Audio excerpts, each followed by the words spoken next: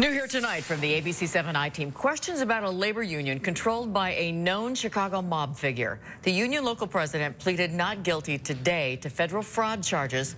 And Eyewitness News investigative reporter Chuck Gowdy joining us tonight with new details.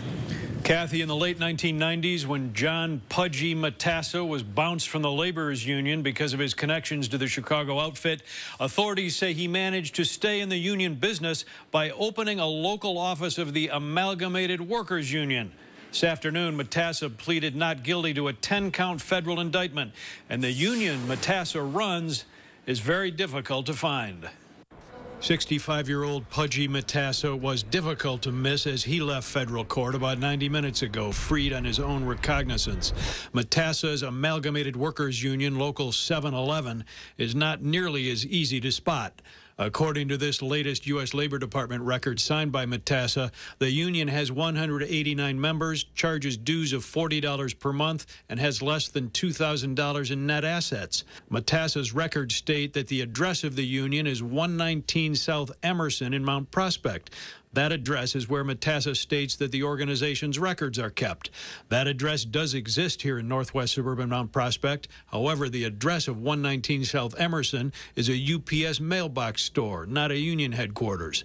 His union has been using that address for its official business for several years.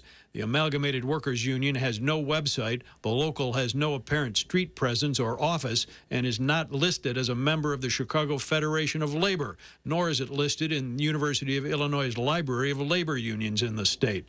Matassa pleaded not guilty to charges of wire fraud, theft of government funds, embezzlement from a labor organization, and making false entries in union records, allegations that he put his wife in a ghost payroll job with the union to dummy up his own early retirement.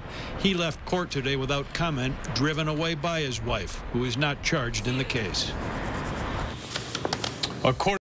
According to a 2015 IRS filing, the Amalgamated Workers Union stated that its purpose was to, quote, organize all workers for the economic, moral, and social advancement of their condition and status.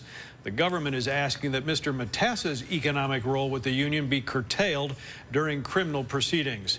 Federal Judge Matthew Kennelly has not yet decided on that. All right. Thanks, Chuck.